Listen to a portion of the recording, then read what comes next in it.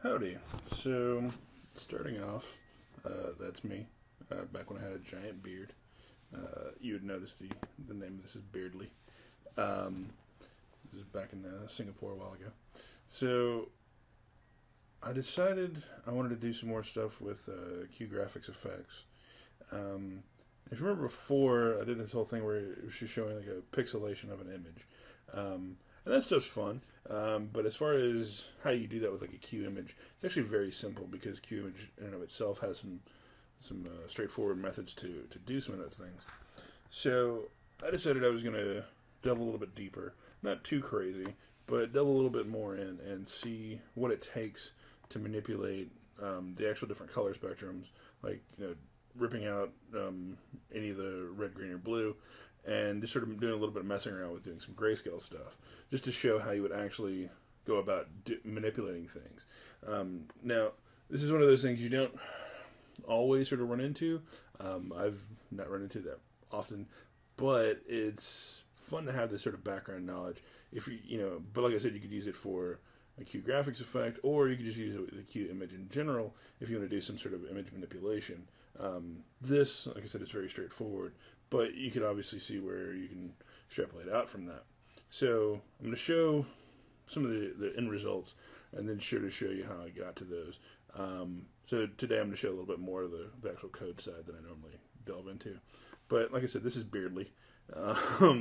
This is my sort of starting out image. And then I just did a straight output as a PNG. It's pretty much the exact same thing. There is no real difference here. But I just wanted to show what happens if you just slide it straight across the process of inputting into a QImage and then saving it back out. Here we have just the red channel. So whatever this image baseline is, we take the green and the blue and we just make them 0. So then we have our levels of red. Then with green, we do the exact same thing, obviously turning off red and blue, and then finally with blue, which is really awkward to look at, more so than I feel red or green is. But with the blue, you just strip out the red and green. Very straightforward. Okay, now, and I'll sort of show you code-wise, you literally, whenever you load in a QImage, you can sort of start it out as a base format. I'm just using a non-alpha RGB. And then I just load in a file. This is just pointing directly to a file that I have on disk, which is Beardly. And then I just start grabbing. This actually, I don't need. That was something I was coding around with before. I really just need the image stuff up here. So where I load the image in, and then I can start going across the entire image. So this image has a size, like a height and a width, and I can go over the X and Y of both of those to find my current pixel. I just sort of take those pixels and throw that into a Q color so that I have my current color that I'm working with. And now for R, G, and B, I'm literally just setting for red, set blue 0, set green 0, and then I'm resetting into this base image with the set pixel command. Very straightforward. And it just loops over every pixel of the entire image. Just think of it as a big loop, which is literally all it is. Loops over all the image. Anything that has green and blue, it gets zeroed out. And that's really all it is. There's no checking to make sure. I guess you theoretically could check to see what green or blue was to begin with, but because I'm zeroing it out, it doesn't really matter to me what they are. So it just sort of gives me a chance to sort of just rip it out and keep going. And like I said, it's the exact same across all three of them. So then on top of that, I decided that's pretty cool. I wanted to see how the RGB stuff worked, but I wanted to figure out how to do a grayscale image as well. And I just wanted to figure out what the math was behind it because I'm a nerd and I like that sort of stuff. So I started looking into grayscale. If you don't know what grayscale is, this is a grayscale. This is a grayscale as well. If you're colorblind, then this whole thing has been in grayscale, possibly, depending on the type of colorblind that you are. And in here, they go through all this stuff where they're talking about how you can rip apart color channels and all those different things. But essentially, all you have to realize with grayscale is your RGB of each channel is going to be the exact same. Okay, so red, green, and blue are all going to equal like 0.5. But the problem is figuring out how to turn this image that looks like me sitting there looking at a beer with some friends obviously not visible, and turning it into something that's grayscale and still keeping sort of the fidelity of the image. Because you still have your lights, you still have your darks, but how does that happen? So, thanks to the powers of Google searching, I ran across 3 algorithms for converting to grayscale. Really cool article. I'm going to link to it in the comments for this, or well, not in the comments, in the description. Sorry.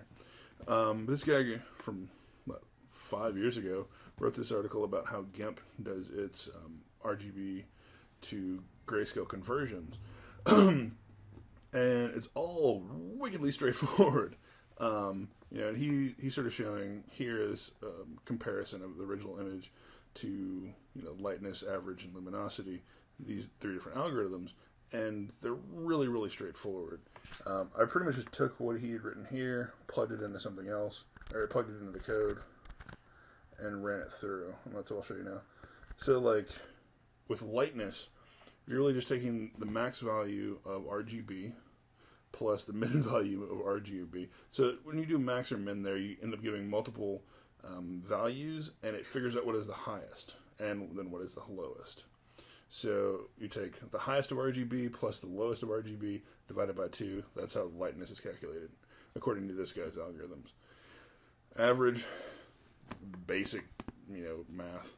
And then luminosity is 0.21 on R, 0.71 on G, and 0.07 on B. Now, when I first saw this, I was a little bit like, huh? But then I realized, oh, okay, they just mean take all this to calculate your base gray value, then create a color that's gray, gray, gray. Okay? Because again, you have to remember that RG and B are going to be equal. It's just figuring out what RG and B should be. Because essentially, you're just trying to figure out a white to black color. And that's what these different algorithms come in. So that when I'm done, so this is my example for lightness, this is for average, and this is for luminosity. You get, like, if you notice some of the, I think it's ridiculous, I'm just going to point this out, I actually with my hand pointed at part of the image as opposed to with the mouse, like I'm talking to people.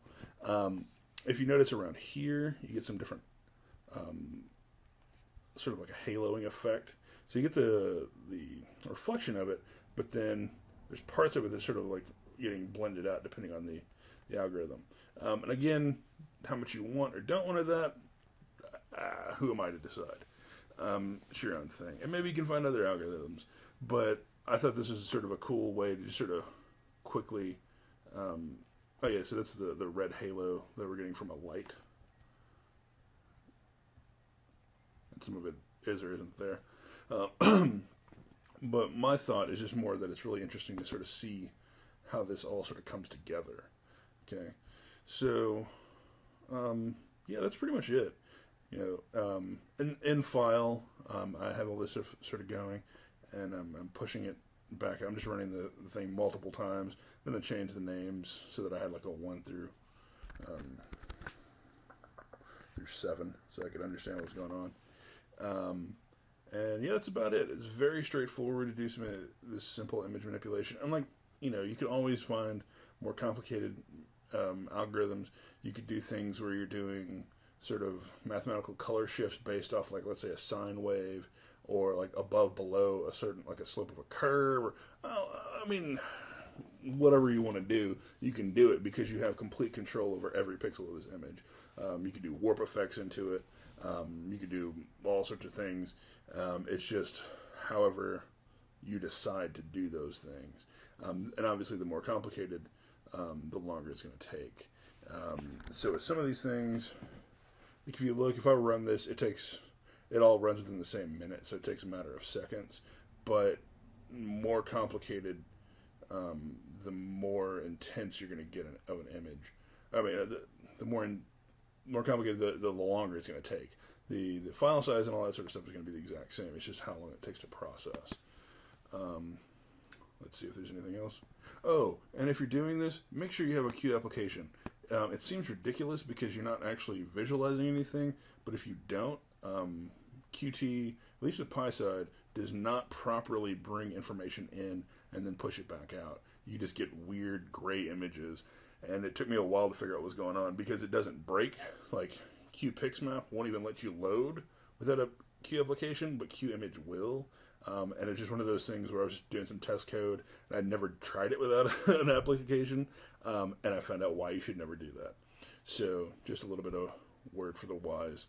Have a wonderful day, and hopefully this helps other people, because I haven't seen a lot of this sort of stuff on like a simplistic level, just to sort of show you the groundings. So, have a wonderful day. And, yeah, that's about it.